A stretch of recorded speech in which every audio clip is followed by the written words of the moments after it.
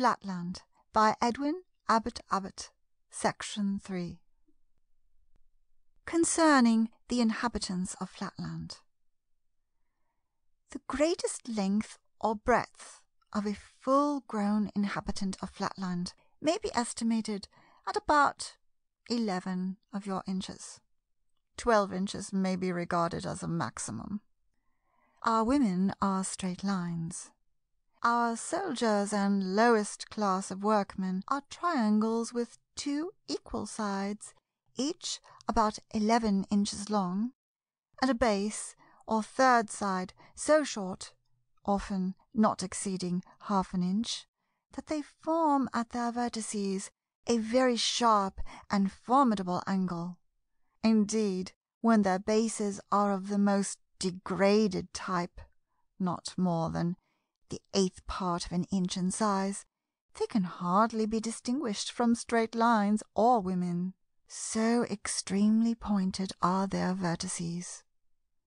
With us, as with you, these triangles are distinguished from others by being called isosceles, and by this name I shall refer to them in the following pages.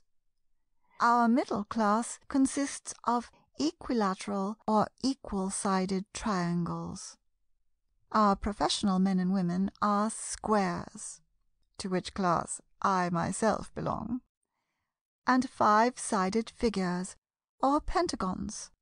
Next above these come the nobility, of whom there are several degrees, beginning at 6-sided figures or hexagons, and from thence rising in the number of their sides till they receive the honourable title of polygonal or many-sided. Finally, when the number of the sides becomes so numerous, and the sides themselves so small that the figure cannot be distinguished from a circle, he is included in the circular or priestly order, and this is the highest class of all.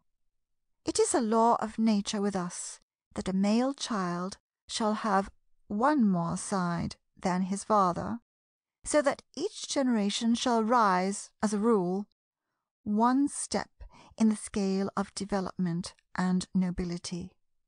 Thus, the son of a square is a pentagon, the son of a pentagon a hexagon, and so on. But this rule applies not always to the tradesmen, and still less often to the soldiers and to the workmen, who indeed can hardly be said to deserve the name of human figures, since they have not all their sides equal.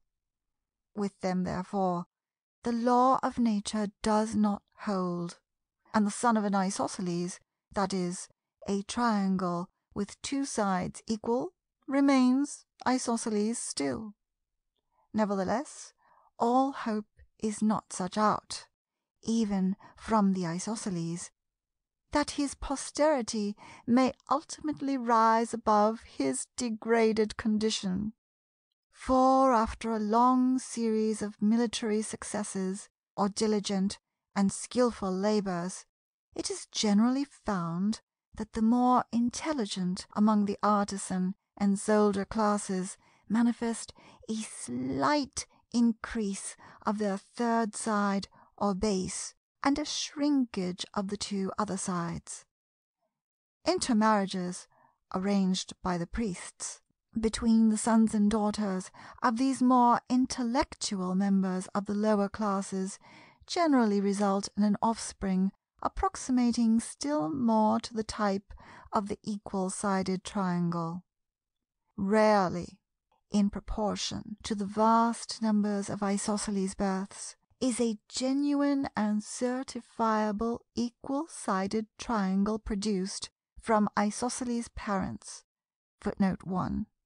Such a birth requires, as its antecedents, not only a series of carefully arranged intermarriages, but also a long-continued exercise of frugality and self-control on the part of the would-be ancestors of the coming equilateral, and a patient, systematic, and continuous development of the isosceles intellect through many generations. The birth of a true equilateral triangle from isosceles parents is the subject of rejoicing in our country for many furlongs round.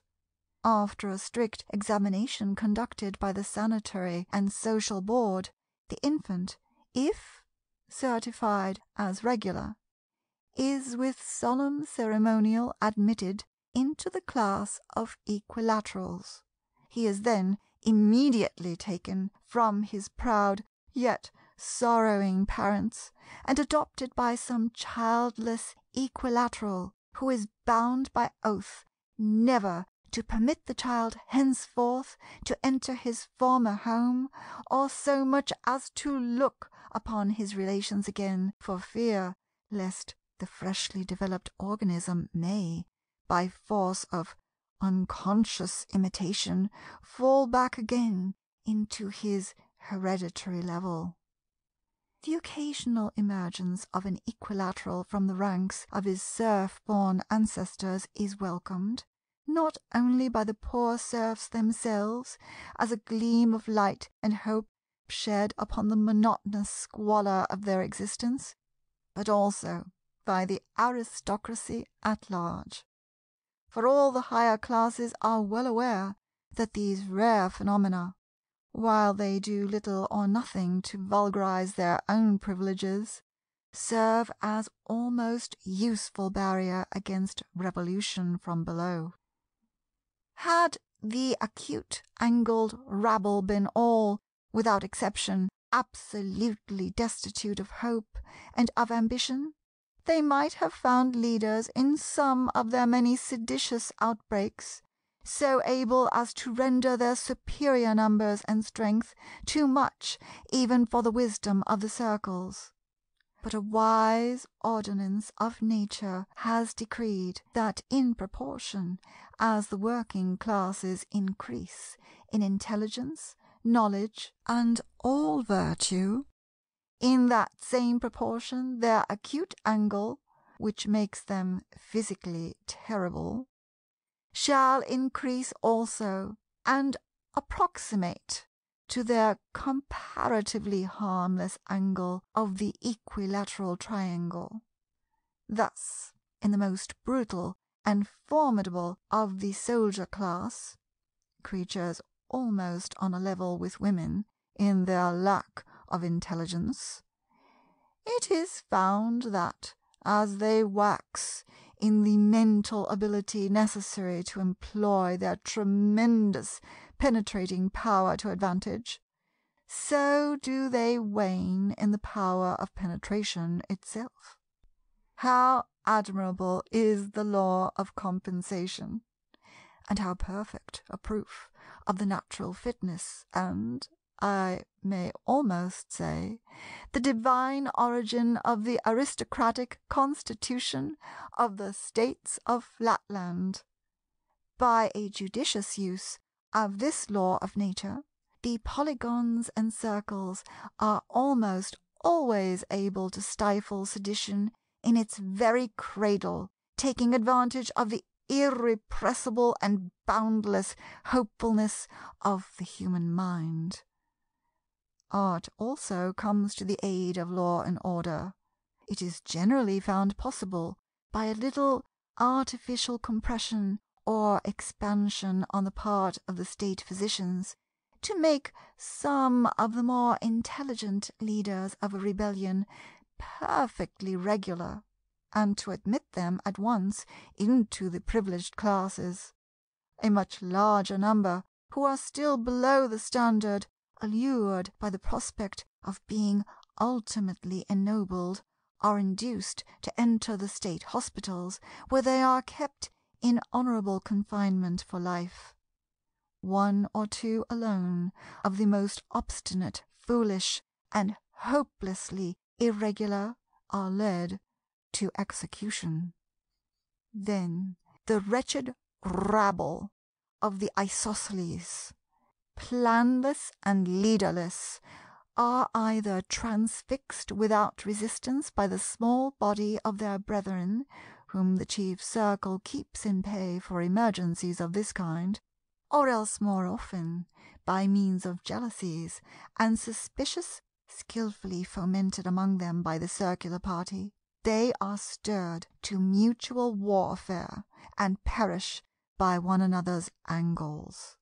No less than 120 rebellions are recorded in our annals, besides minor outbreaks numbered at 235, and they have all ended thus.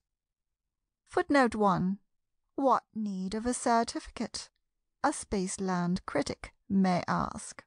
Is not the procreation of a square sun a certificate from nature herself, proving the equal-sidedness of the father? I reply that no lady of any position will marry an uncertified triangle.